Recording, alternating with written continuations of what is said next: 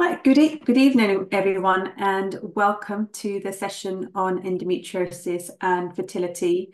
So tonight we'll be talking about around the topic, and we have some great members of the panel today, which I'll ask you to introduce yourselves in a moment. So I'm Anita Guru, and my name is pinned as fertility in the workplace, but my name is Anita Guru. And I'm part of the Fertility in the Workplace team at Fertility Network. And yeah, so we're really glad you can join us. And so I've been on my own journey with endometriosis and infertility, and we'll be sharing a bit more later. Amazing And today. And then the next and then in 2 weeks I'm putting the top in. oh, can I just ensure everyone's on mute? Thank you. Yeah, so just handing over to you, Carla, if you'd like to introduce yourself. Thank you. Hi, everyone. I'm Carla, and I'm the founder of the Endometriosis Foundation. And I've also been on my infertility journey too, which we'll be sharing a little more about later. Thanks, Carla. And Linda, over to you. Yeah, hi everyone. Thanks for joining. My name is Linda. I'm Dr. Linda Farahani. I'm a consultant gynecologist and a specialist in reproductive medicine and IVF.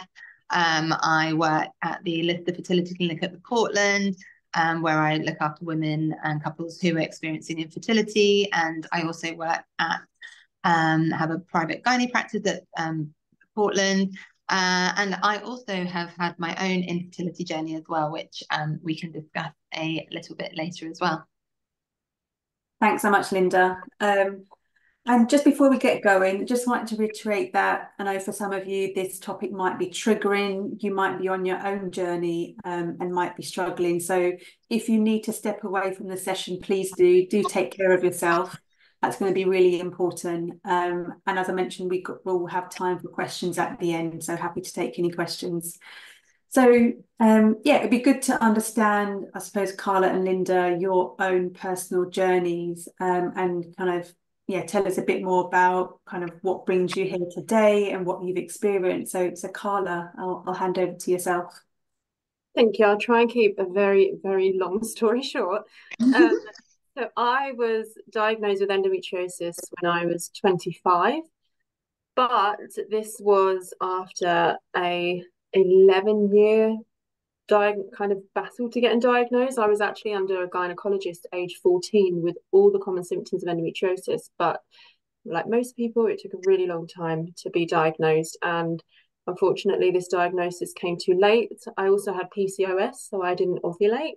And the endometriosis and the PCOS kind of came hand in hand. But by the time my diagnosis came around, and because it had been so long of having, these problems, this severe pain, passing out and throwing up on my periods, I also had a lot of bowel issues because I have bowel endometriosis and bladder endometriosis. So I was really poorly for quite a long time. And because it was left so long, it just progressed and progressed. And eventually, when I was 25, I was diagnosed through an emergency operation where they found that I had stage 4 endometriosis, and it had actually progressed to frozen pelvis. So there was just so much scar tissue and endometriosis, just completely suffocating my organs, basically, and just completely ruined it. So the endometriosis pretty much just destroyed all my reproductive organs, my bladder and my bowel. And that was my first surgery for endometriosis. And since then, I've gone on to have, I think I'm a total of 8 operations now, which was just to really try to fix the damage that had been done, but unfortunately it is irreversible. So I'm now 32. I went into surgical menopause when I was 29, having to have a total hysterectomy. I also had a stoma for a little while and bladder reconstruction surgery. So I kind of got this diagnosis of endometriosis, but also infertility at the same time. I had a type of endometriosis as well where the endometriosis grew inside my ovaries. So my ovaries were naturally failing. I had a very, very low ovarian reserve, but I did manage to do 1 round of egg freezing. That's all my body could handle at the time, and managed to get a very, very small amount of eggs put in the freezer. But because of how few I got, the treatment was actually deemed unsuccessful. So although I managed to do that, it's not kind of for sure, that for certain that it will work for me. So yeah, that's a little bit of background on me. Thanks, Carla. Thanks, Carla. You've definitely been through it, and it's amazing that you're here now and doing some really great work to raise awareness. So thank you, Carla. Linda, tell us about your story. Yeah, so I was training in obs and gynae. Sort of, we don't get really taught very well when it comes to sort of reproductive medicine. Really, it's not taught that well. But I was actually doing a fellowship in reproductive medicine and IVF. That's what I thought I wanted to do, and it was around that time that I started trying to conceive during my training, and couldn't get pregnant. Never once had a positive pregnancy test. I thought everything was fine. I don't have a diagnosis of endometriosis, by the way, so that's not my story. But had very regular cycles. Finally went and got an AMH level done, and it was 4 or 5 or something, and I think I was about 36. And then we tried for about 2 years, and then finally had IVF. And then, you know, I think they collected about 7 eggs, only 2 were mature, and then I had twins. And so it was I had a pretty I was pretty devastated by my low AMH, but actually in the end, I was, you know, we got really, really lucky to have the twins from so few eggs. And what the biggest thing for me though was just realizing that even working in the field, I couldn't get in the sort of appropriate, accurate information about what was going on with me. And so that's why I'm just so passionate about this and helping you know, women understand their bodies, and just being, you know, helping women be empowered with knowledge, basically. Thank you, Linda. And I think we're really fortunate that you've had, well, unfortunate that you've had that experience, but fortunate that you're able to use that, I suppose, when you're seeing sort of patients and clients and things like that. So yeah, no, thank you for sharing. And just a bit about my story. So nearly 10 years ago, I was diagnosed with endometriosis, and that was following a couple of years of investigations, and a laparoscopy revealed that I had stage 4 endometriosis, which was unexpected.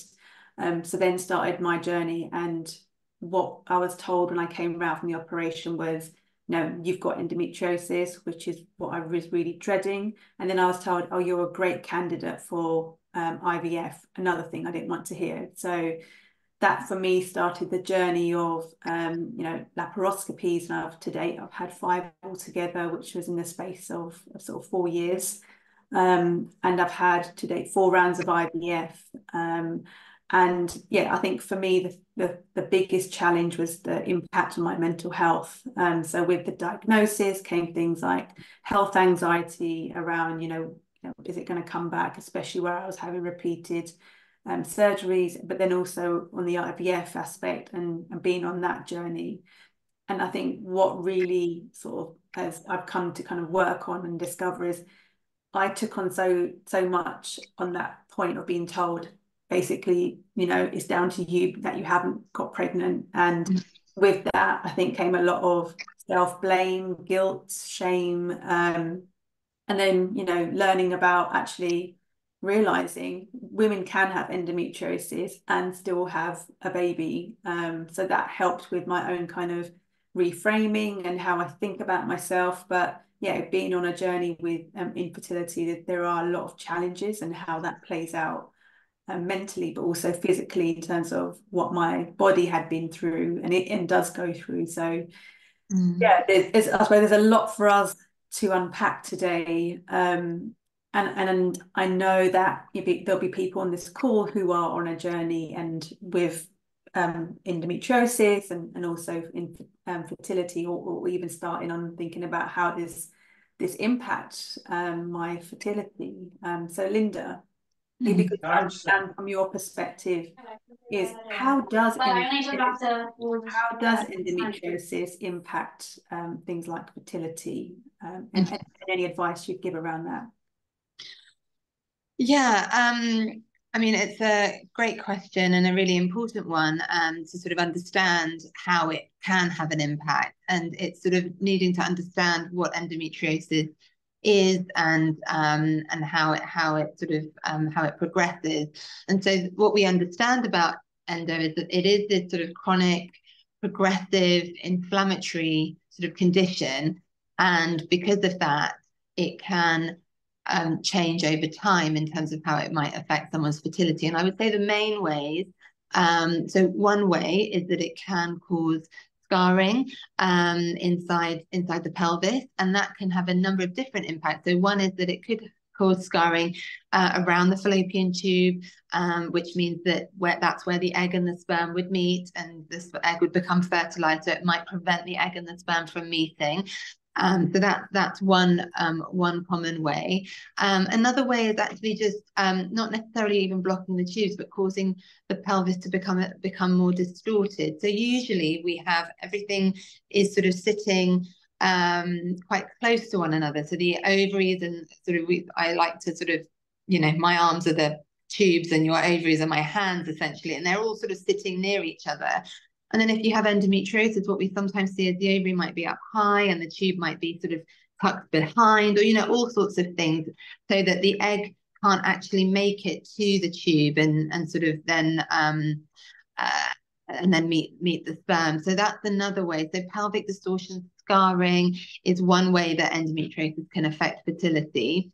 And the other main way that I see quite a lot of actually probably in the fertility clinic is sort of the inflammatory aspect of it, the progressive nature of it, and sort of Carla, you mentioned it with the sort of endometriotic cyst. Sort of it has an impact on egg numbers and also importantly egg quality. And so you find young women might have lower than expected egg numbers, and that in itself doesn't stop women from conceiving, because ultimately egg numbers aren't sort of predictive of getting pregnant naturally, because you need one egg. But if that's happening at a fast rate, and then eventually women do find it difficult to conceive when they have endometriosis, at that point egg numbers might be low, and things like IVF may become more difficult as well. So that's another way.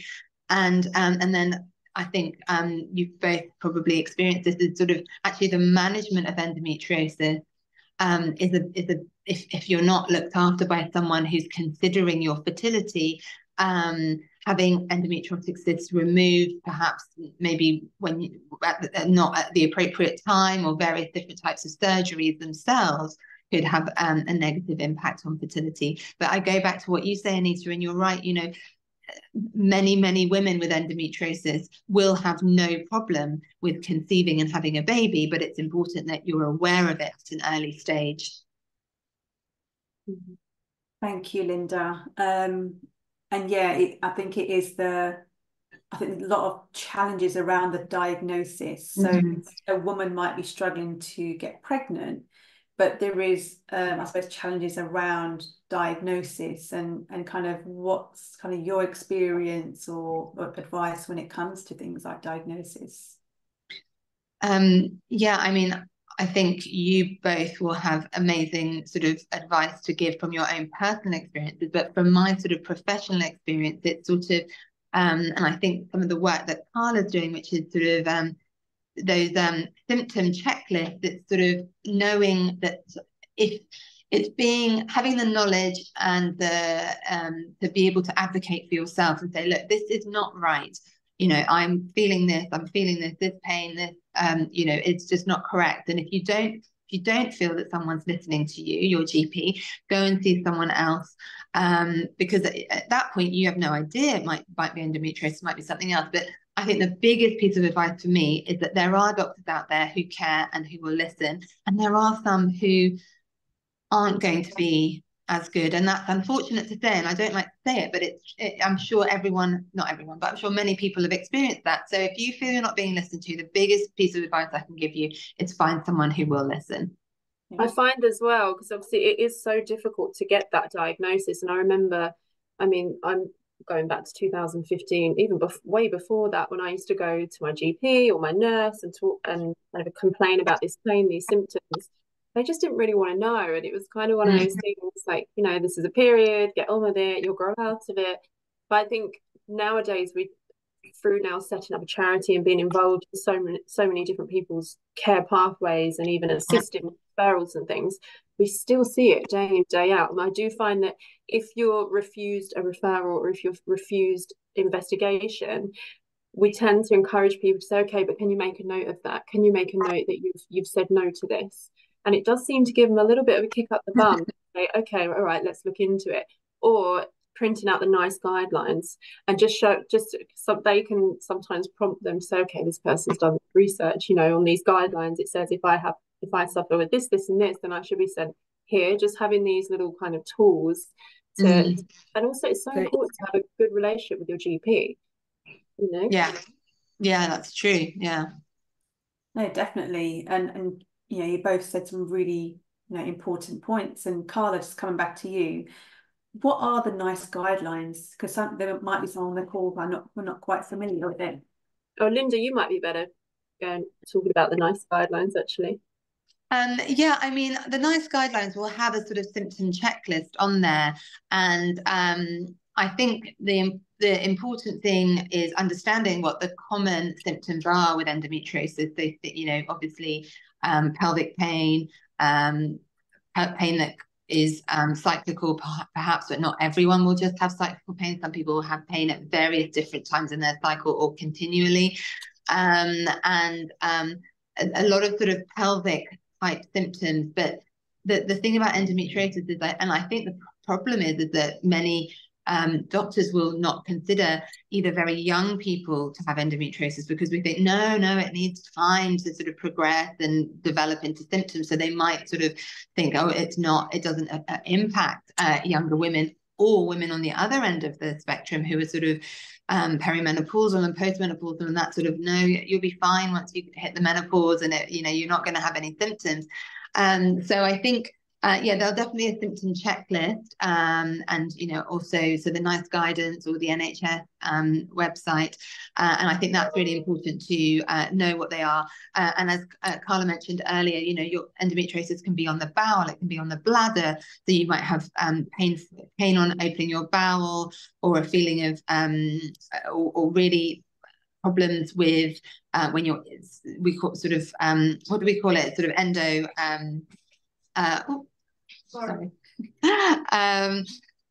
endo belly, you know, so when you eat certain types of food, you sort of get really bloated and things like that. So it's just recognizing that your symptoms are your symptoms are affecting your quality of life, and that's important. And then taking along that NICE guidance and saying, I've got all of these, you know, help me. And it can act as like a guide for your healthcare professionals on where to send you and what steps to take towards a diagnosis or towards investigations. And I know at the moment to diagnose endometriosis, currently there isn't a simple diagnostic test. So at the moment, the only way to officially diagnose the condition is by undergoing laparoscopic surgery, which is invasive, and not everybody wants to have an operation. So I was recently made a patient decision aid for NICE. So I've had a say over the new guidelines, which is amazing because I can be quite bossy and they have taken on board what I say. So now the new guidance for the patient decision aid is that it kind of states that you can have this suspected diagnosis, providing obviously everything other potential causes are ruled out, which I think is really positive, because actually not having that surgical diagnosis at the moment for some people can really cause a lot of barriers between them getting to see a pelvic floor physio or a counsellor. And so having that suspected diagnosis there, that can be kind of given without having the need to have an invasive operation, can be really helpful for that. So I'm looking forward to that being released. That's amazing. Amazing. And I suppose as you were both talking, I was thinking, is when someone has a diagnosis of endometriosis, is it anything that can be done to almost preserve the fertility? Is there any steps that someone can take to kind of avoid it becoming such a barrier or such a challenge?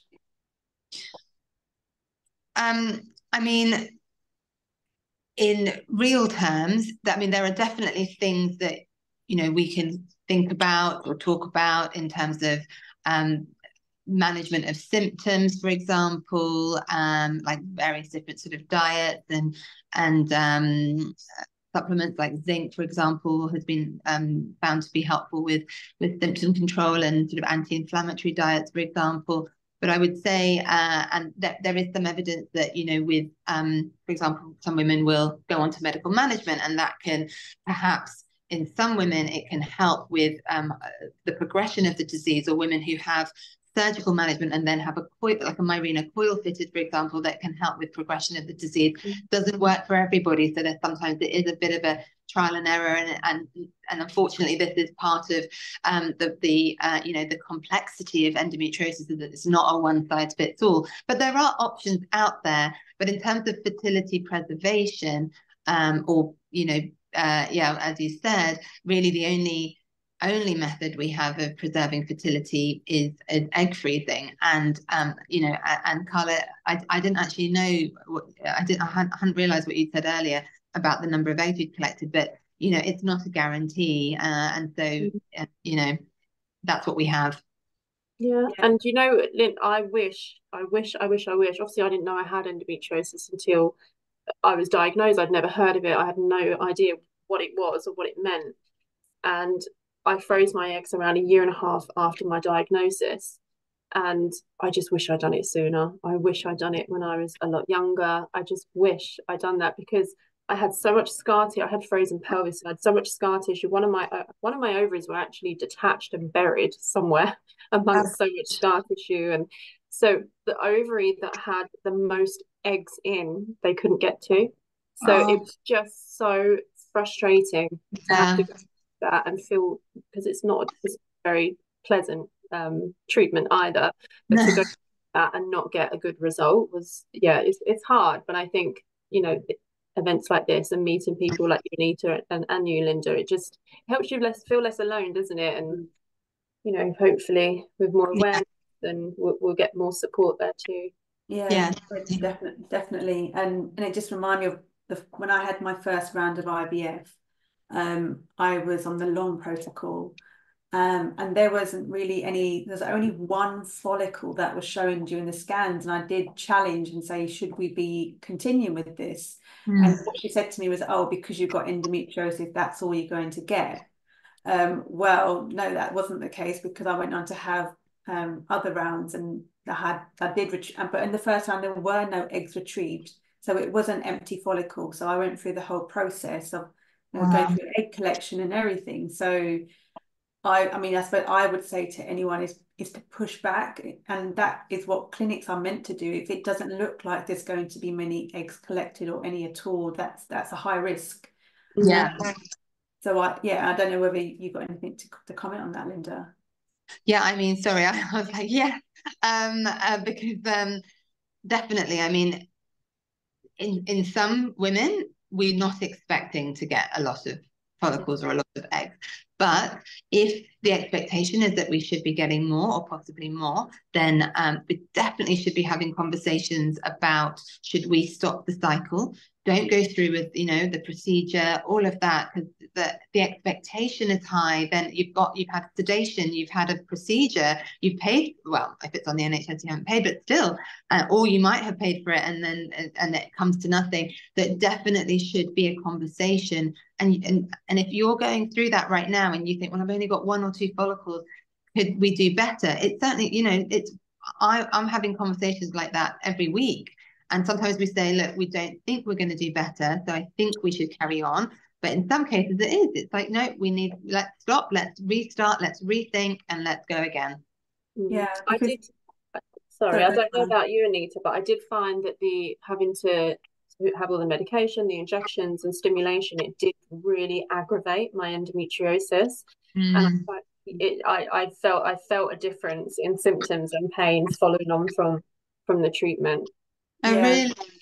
Yeah. So when I think I mentioned to you both earlier, my gynecologist ended up also being my IVF doctor, and he was saying, the medication is likely to aggravate your endometriosis, which it did. So that's why it was almost like I had a laparoscopy, cleared out the endometriosis, had IVF, and then 6 months later it would come again.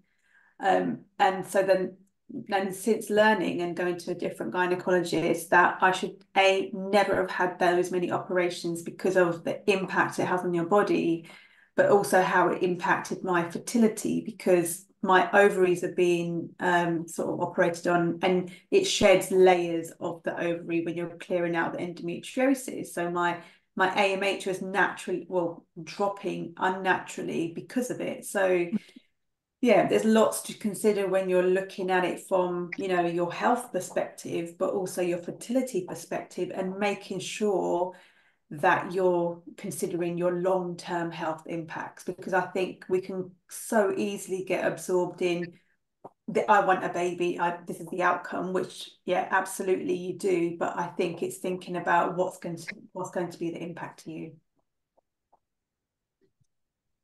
Yeah, definitely. Yeah. So, and I suppose, Carla, with your sort of hat on, and what the kind of work that you're doing in this field, is there anything that is changing, anything new or significant that's coming through your work? So at the moment, there's a few things happening. So I've been working with a group for the British Fertility Society, and we've developed a new guideline. So we're really focused around fertility preservation and people with endometriosis. And this kind of comes off the back in support of a campaign that we're working on at the moment, which and I know, Linda, you came along to it. We took to Parliament a couple of weeks ago, maybe 3 weeks ago now, which is for people with severe endometriosis and those whose fertility is at risk, or those who may be experiencing early onset menopause because of endometriosis, to be considered for fertility preservation treatment. And the reason this campaign is our first campaign as a charity, but the reason this is so important to me is because when I went through my diagnosis, as I mentioned, I was already under the gynecologist when I was 14. I was being refused smear tests because of my age at 19, generally thinking I had cancer because I had all these symptoms that I had no idea what was causing them. And I was just fobbed off and told to get on with it, and, you know, just felt like nobody really cared or cared to look into what was causing all these issues. And by the time I was diagnosed, it was too late. And it was a case of, if you ever want a chance of having biological children, you need to freeze your eggs now. But by this point, I'd had 4 operations within 1 year, lost my job, lost my home, relationship breakdown, moved back home with parents. My life was just upside down. It was just a horrible, horrible time. And I thought, there is no way in hell I can pull £7,000-8,000 out of my pocket to freeze my eggs right now, when it might not even work. And I remember I was speaking to my specialist consultant, and he said, well, let's apply. Let's see if you get it. So I applied to my local CCG at the time, they're now ICBs, for 1 round of egg freezing, just to see if I might be eligible. So you apply by writing, basically pleading for this treatment and why you should have it, which I think is a really horrible way to do it anyway. And I was refused 3 times. And the trick to it, well, not a trick, but they say automatically almost everyone's refused. So if you do apply to your local ICB for exceptional funding, they call it, you'll be refused, but then you should always appeal it. So I appealed it 3 times and I was still refused. And it was actually thanks to my local MP who supported me and appealed on my behalf. I was granted the 1 round of treatment. But if it wasn't for him stepping in and getting involved in that case, I would never have now this chance of having biological children. And it was actually that MP who helped me and set up the charity with me, and we took it to Parliament and we set up the all-party parliamentary group. And he sadly passed away a couple of years ago now, but it was thanks to him that I got that treatment, and it was kind of in honour of him for us to do this campaign. And I'm just hoping that we can just open as many doors as possible and get as much support as we can, so that other people who are in a similar situation to me, who's 24, 25 years old, being told they can never have children unless they freeze their eggs, but they're never going to be able to carry them, just to have that and have that reassurance that actually there is a bit of support there. It baffles me that a condition proven to significantly affect fertility it's not supported. So hoping over time we can change that. Yeah, definitely. It's such an amazing effort, and you know, high hopes that you're gonna take it somewhere. Fingers crossed. I know, Linda, we have a webinar tomorrow with the chair Yeah. of the Party Parliamentary Group, so I'll be nudging her a few questions to get the next steps out of her following our campaign day. And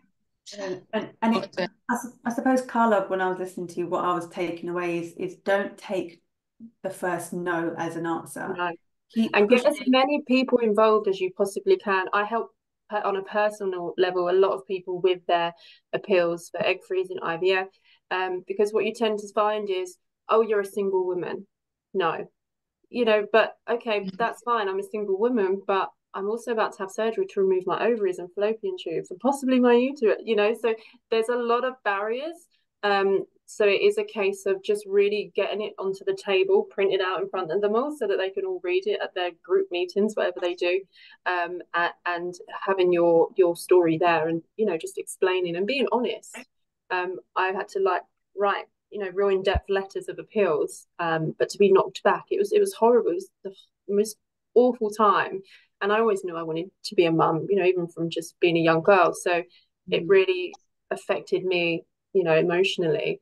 But to get that treatment, it just meant the world to me. And as I said, I didn't get very many, but you only need one, right? Who knows? Exactly. So yeah, just keep appealing, and if you can get your GP to write a supporting letter, you can get your specialists to write a supporting letter, you can encourage them to do a referral, and just keep going. Yeah, no, absolutely. If you are in a situation where that is the next step, otherwise the chances are zero, then you've just got to keep pushing. Yeah, great advice. Definitely, I'd second that. And a lot of the time, GPs are, we all know they're lacking in time, they're lacking in resource, and so sometimes you do have to, I think, really reiterate and make it very clear what you're experiencing. And I suppose on my journey, the thing that I was told is, periods are painful, but actually they're not meant to be painful to the degree that, it's debilitating, you can't function, and do things like go to work and, things like that. Yeah. So I think it's important that you do really push. And like you were saying earlier, Carla, is do your research and kind of have it laid out there, because they can't ignore the facts. Yeah. Yeah. And I suppose from your experience, what you've seen in the work that you do, Carla, and yourself, Linda, is there anything else, that would be useful for people to know in terms of the link between endometriosis and infertility and what might help? I think the link is very strong. And as Linda kind of explained, there's so many different ways that endometriosis can affect fertility. And I think there's certainly more research that needs to be had in order to look into it more. And as we know, with endometriosis, research is lacking. But I think the more there is, talks like this, just making people aware, and I understand not everybody might want to have children, but for me, I just think it's so important that we have a choice. And I think, even for people, and we do a lot of events, particularly around fertility, with this campaign that we're running at the moment, where we'll see particularly younger people, and they'll say, "Oh, I never want children." But sometimes you might feel like that now, but actually that you might change your mind later on. So it's just important that we're aware and just in tune with everything that's going on. And if we are worried, then to get it checked out. Yeah, I think that's, it's exactly that, isn't it? When you're 20, or you might not be thinking about the future in that way, but I think the things that I see that I get worried about in my sort of practice is if you've got an endometriotic cyst and someone wants to remove it, just make sure that is a discussion that's been had with a gynecologist who either has an interest in fertility or has spoken to a fertility specialist before anyone touches your ovaries. That would be my number one, because I do see that, and And also do your research and make sure you're getting operated on by, by a good surgeon as well, that's going to preserve your ovary as much as possible, your ovarian tissue. So that would be that. And then and just generally, if you can, because actually gynecologists should be, if fertility is not their thing, they should be actually managing and women with significant endometriosis in a multidisciplinary kind of way, which is involving, bowel surgeons, bladder surgeons if they need to, and fertility specialists as well. So don't feel hesitant in sort of saying, have you discussed my case with, with a fertility doctor, for example. And it's natural. Some doctors may get offended, but it's your body, it's your fertility, it's your future. So sometimes you just have to have those conversations, I think. Yeah, no, definitely. And don't be afraid to self-advocate. That's, I think, really important. And making sure that you're comfortable and content with what's being presented and what's your treatment plan looks like. That's going to be really important. But I think for me and I kind of touched on it earlier, is how it affects you mentally. So I know endometriosis and infertility is very much you tend to focus on the physical side. But I think understanding how it impacts mentally. So for myself, it did create a health anxiety where I was very much on alert. Any symptoms, I've had a laparoscopy, it's been cleared up, and then any kind of sign, I would panic and be straight to the doctor. And I think in those moments, if you are under a gynecologist and you're able to sometimes even to have a scan just to see whether there is anything going on in terms of your ovaries, that could be useful when you're thinking about things like fertility. But I think don't ignore the impact on you mentally, because I went through a very long journey where it did impact me mentally, leading to things like depression, anxiety, and getting a diagnosis of endometriosis is a big thing. It's a chronic condition of huge impacts and implications on your life. So I think it's understanding that it could lead to trauma, PTSD. So I think it's being kind to yourself and understanding that actually this is a big deal, and getting support if and when you need it, especially if you're then going on to go into sort of IVF or any sort of fertility treatment. So I suppose those are some of my learnings in terms of how to support yourself going through that process. But I think ultimately is not to judge yourself. We can do that quite easily when you've been diagnosed with a condition, which means that you potentially are not able to conceive. And I think it's recognizing that you would never choose to have that condition, and it's not your fault, and you can only do what you can do to support yourself in getting pregnant. But as I was saying earlier, make sure you take care of yourself and think of the longer term impacts on your health.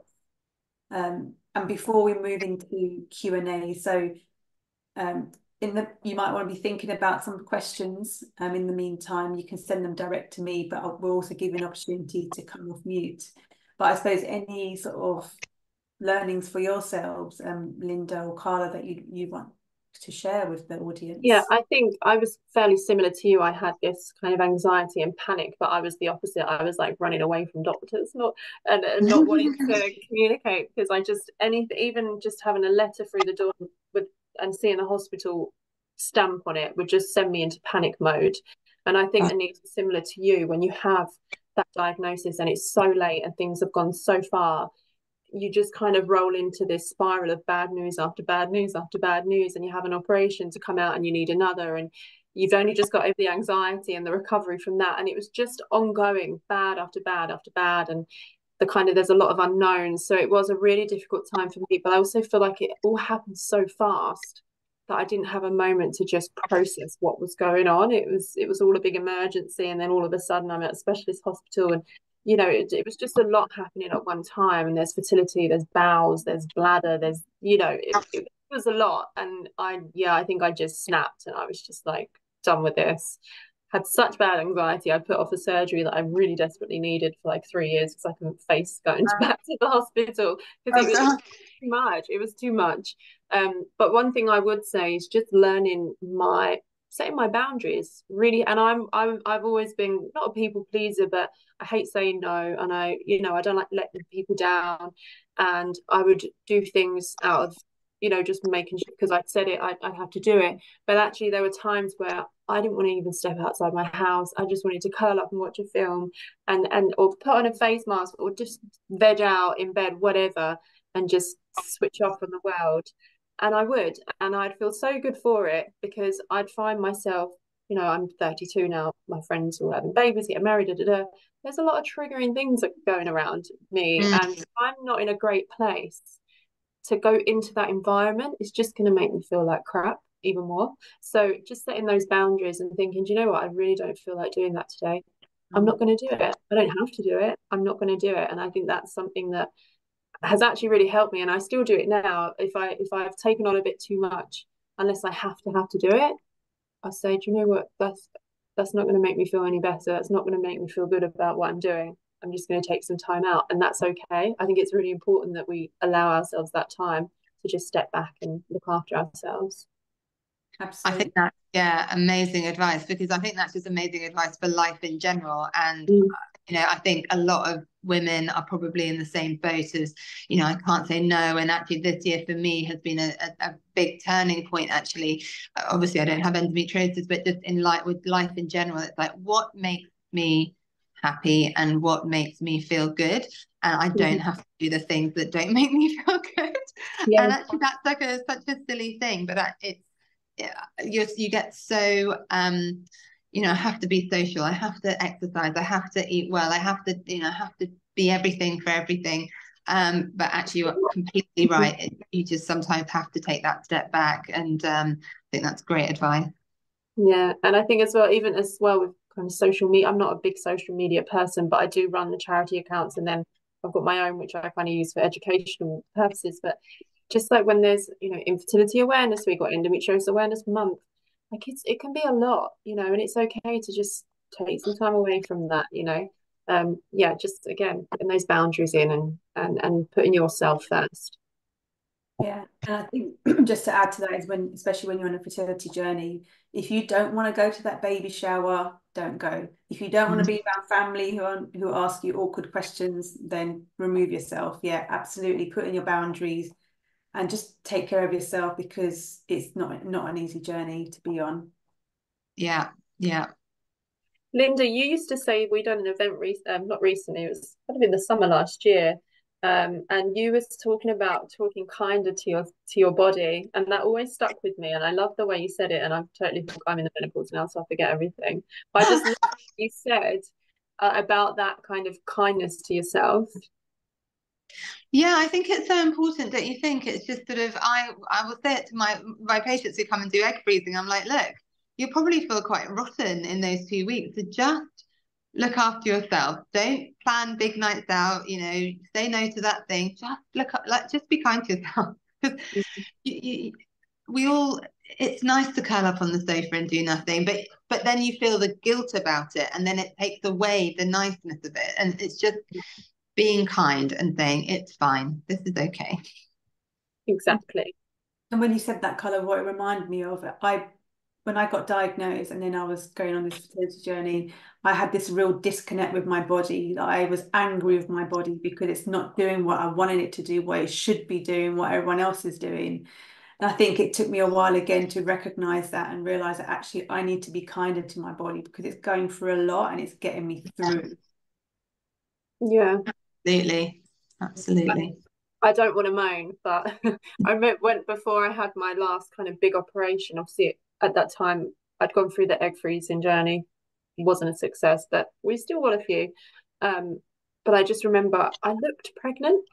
Like my stomach was so swollen and heavy, and I had this sickness. It was like I had all these pregnancy symptoms, but at the time I knew I wouldn't ever be pregnant. So psychologically, that can be really quite damaging and confusing.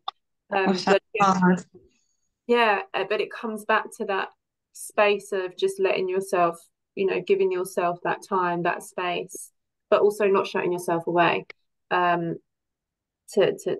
you know, process what's going on. Sorry, I got distracted by a chat. No, no worries. Just before we go to questions, I just wanted to add, I lost track the amount of times people have offered me their seat on the train, on the tube, on the bus, because they thought I was pregnant, because I had endo belly, because it was swollen. But I just learned to kind of just let it go and be like, no, I'm fine. It's yeah, not let it bother me. Gosh, yeah.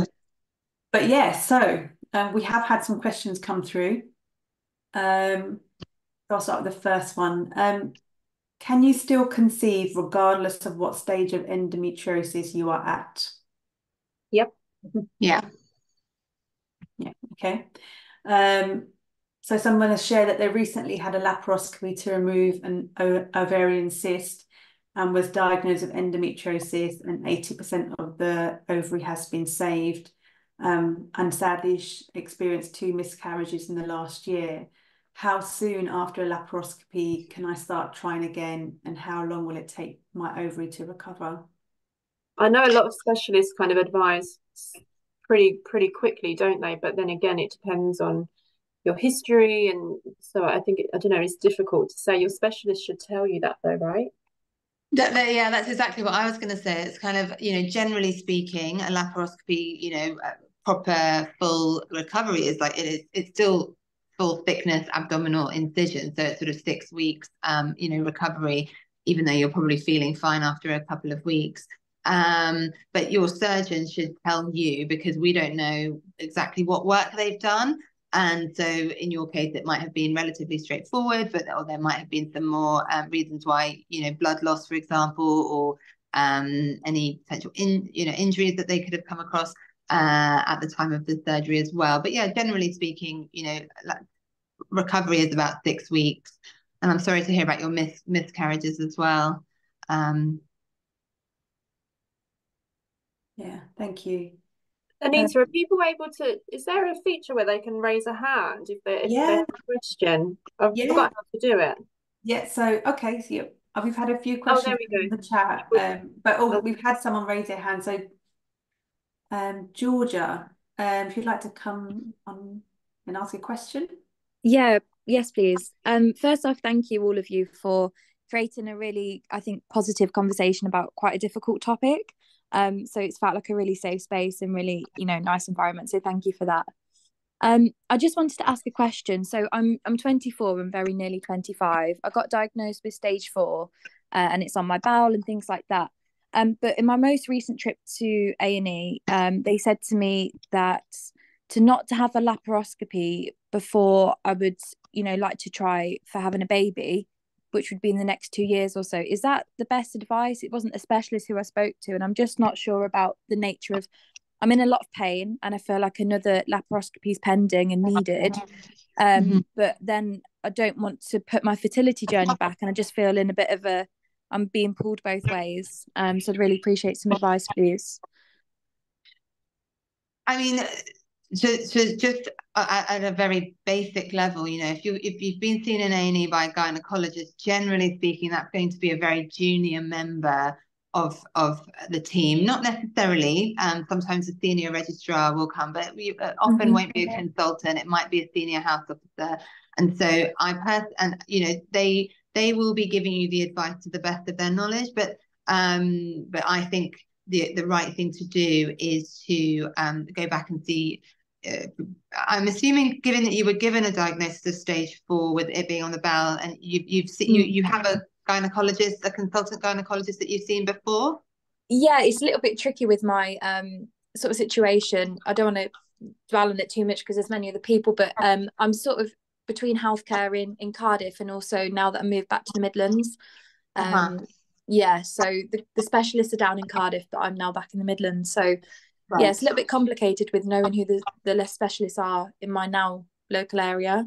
Yeah, I wonder if your gynecologist could recommend someone to you, and if not, go through your GP. I know it's hard. I know it must be so hard, and for putting your trust in a new team as well. But I definitely would see a specialist to make those decisions. Okay, thank you very much.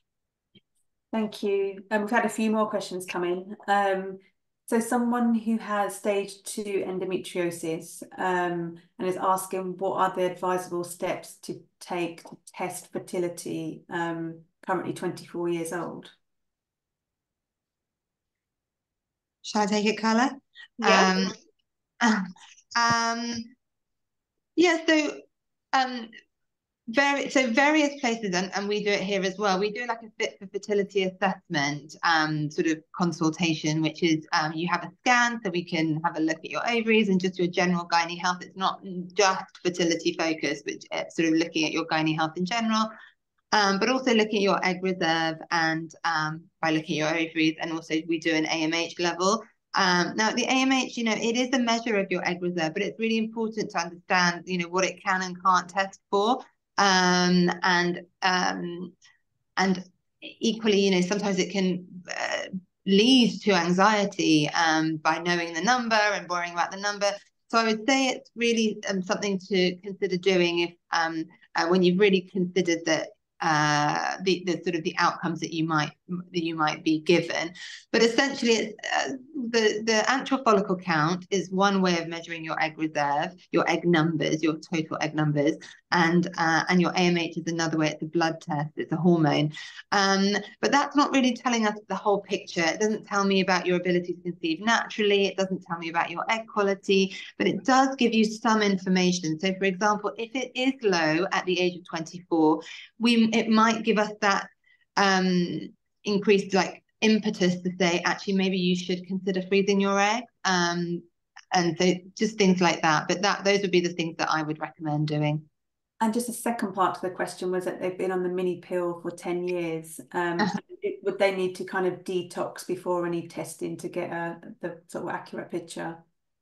To get the most accurate picture, yes, but I do know that some women who are on hormonal contraception to manage their endometriosis symptoms, are going to be quite rightfully reluctant to come off any treatment in case their symptoms come back. So sometimes some women will just do the testing to see, because it might not have an impact. It might not have a sort of suppressive impact on your egg numbers. And so we might have a look and be sort of think, oh yeah, that's really good. But if I see a patient who is on hormonal contraception, who does the test and things are quite lower than I would expect, then we might have a period of coming off it. It gives us sort of more of a reason to come off that, which some women are just reluctant to do if they've got really bad symptoms. Okay, thank you. Another question is, are there biomarkers available to confirm diagnosis to avoid invasive surgery? I mean, no. In terms of biomarkers for endometriosis. I mean, Carla and both of you actually will know sort of a big reason to do surgery is the symptoms, and that's sort of what I think the conversation that you would have with your consultant, and I'd be interested to hear what your experiences are, but it's not often, it's not that we do a scan and we say someone's got stage 4, they need surgery, because some women with stage 1 will have crippling symptoms and they will need surgery. So I think it's more how your quality of life and your symptoms. What do you guys think? There are, I mean, there's some noise here every now and again around kind of non-invasive tests, isn't there? But at the moment, I don't think, I mean, there's some that are fairly close, but I don't think there's anything reliably accurate just yet, which hopefully will be soon, because wouldn't that be great? Yeah, absolutely. And I'd like to invite Kira. She's asked to come on to ask a question. Are you still there, Kira? Okay, maybe Kira will come back. Okay, we've had a question about whether either of you had any experiences with injections like Prostap to induce menopause. She's having the first injection tomorrow and is feeling nervous and is just wondering about things like side effects, but also the probability of success as they enter the first cycle of IVF. So I had Prostap, and one thing that I think is really important to tell you, because no one told me, and I've heard it from so many other people, is that when you start the pro-stap injections, you actually have a real surge of symptoms in the first few days, maybe up to a week. And I didn't know this, and so I had my injection, and then I felt really, really poorly. I had a big swollen tummy. I felt sick. It just wasn't very nice, but it is actually really common to have this surge just shortly after your first injection. Just to be aware of that, especially if you have plans or you're going out to dinner, or you have anything kind of in the diary, because I did feel rubbish, and a lot of other people did as well who I've spoken to, but they don't tend to tell you that. So note for the diary. And also, if you can, I mean, I had quite a rough time with it, because naturally my ovaries were failing, so my hormones were really, really low. And then when I was given this injection to dampen my hormones even more, they just floored, and I really struggled. But if you can, to ask for add back HRT, they usually give it in a form of timolone, and this can really help with the symptoms like hot flushes or trouble sleeping. And if you don't get on with that, you can ask for a combined estrogen progesterone patch, which can also help. We have got a lot of information about the GnRH analogues on our website, the endometriosisfoundation.org.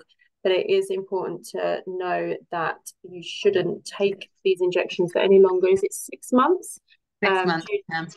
Due to at one time, due to the risk of bone thinning. So if you do take them, do be aware that you shouldn't take them for any longer than 6 months at one time. And if you do take them for any longer, then to be sure to have regular bone density scans, which are called DEXA scans, and it just checks the bone density, that there isn't sign of bone thinning.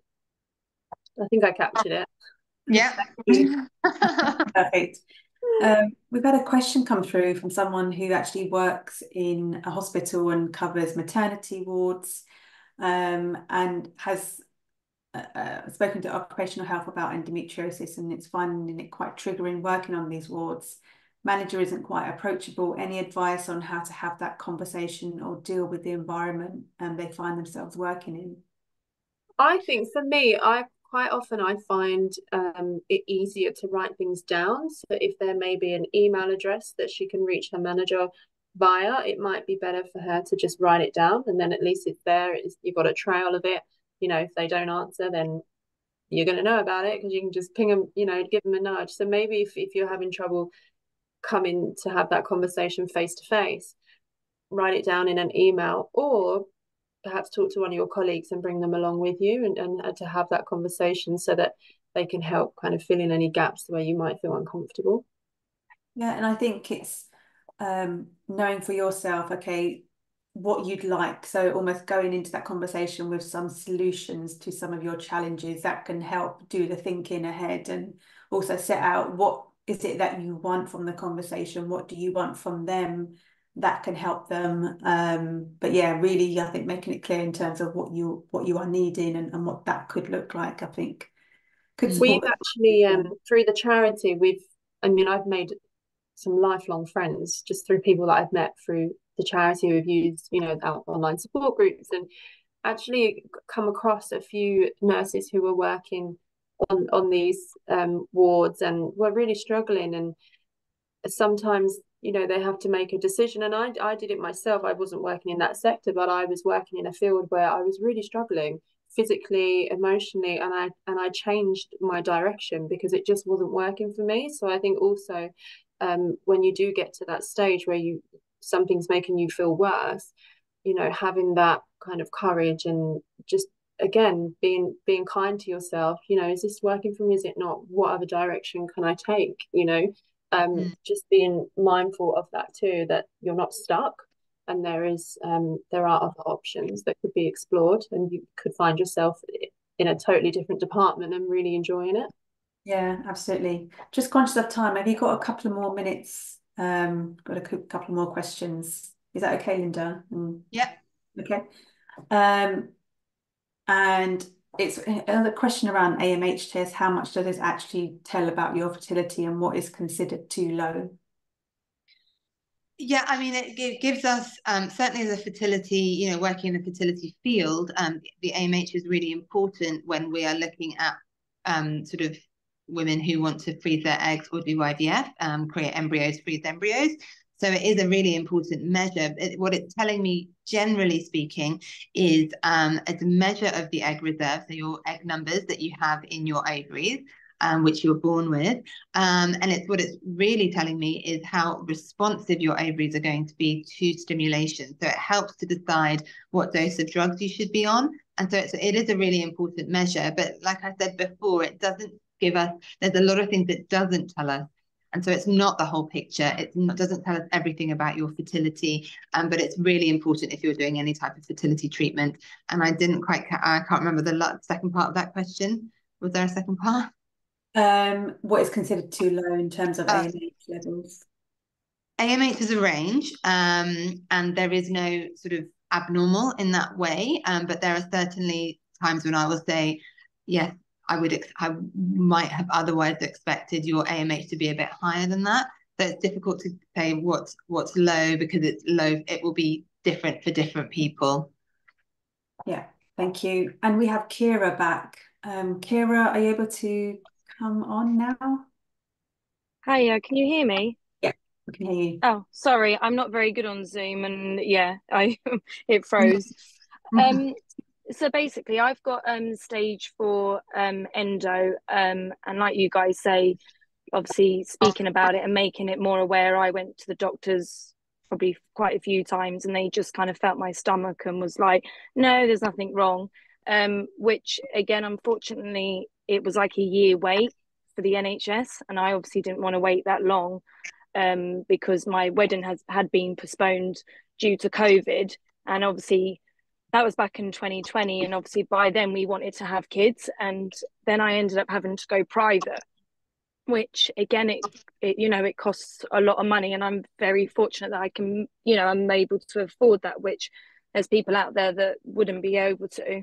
So I had stage 4 endo, and I not long just had a round of IVF, which was a failed round of my first IVF. And I just I think I'm just worried about going in again for the second time, because I've heard mixed things about, like when you go through it, it can sort of disturb your endo, or it can make it worse. So I'm just a little bit worried about what's the right next step to do. Yeah, Kira, I'm sorry to hear that it was an unsuccessful round. That must have been super hard, really, really hard for you.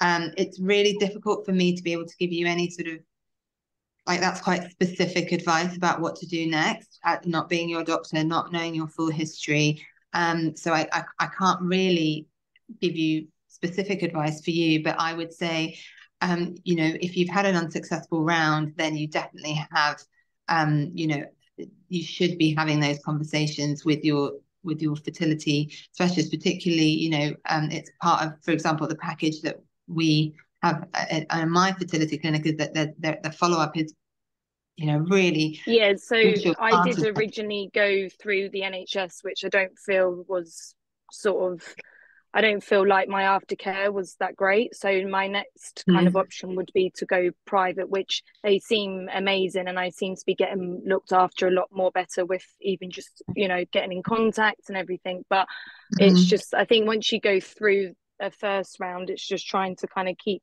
like positive. But I have found like acupuncture and reflexology and things like that have helped. I don't know if anyone else has found acupuncture and reflexology. Yeah, I had acupuncture myself actually when I was having IVF, and I really loved it. And the only thing I would say is that usually if you've had one round of IVF that's been unsuccessful, there is usually things that we can do to try and optimize the second cycle. So it's definitely well worth exploring your options, because we learn so much from one cycle of IVF, and so there's definitely things for the most part that we can do to try and get a better outcome the second time. And I hope this new clinic gives you what you're hoping for. Okay, thank you. Good luck, Kira. Thank you. And one last question.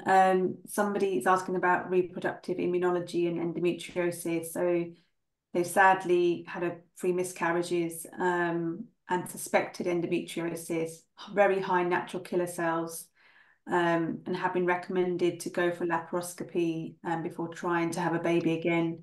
They're asking, how long does it typically take before the endo heightened immune system comes back again after a laparoscopy with excision?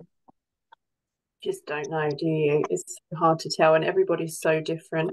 For me, I remember having an operation, and literally within a few months, I was back in agony. And whereas some people can have an operation and then they might not need anything else. That's it. It's really hard to tell, but again, they're conversations to have with your specialist team. I'll pass it on to Linda. Yeah, I mean, the only other thing I would say about natural killer cells is, that might not be related to the endo. That if I was looking after you, then I would be looking at the natural killer cells sort of separately and managing that separately to your management of your endometriosis, because they may not be linked. So that's the only other piece of advice I would give. Okay. Thank you both so much. That's been a great conversation, and thank you everyone who's asked questions, and hopefully that's been helpful to others. So thank you all for attending. Thank you again, Carla and Linda, for your time. And you. People will get some recording. Thanks. Thank you.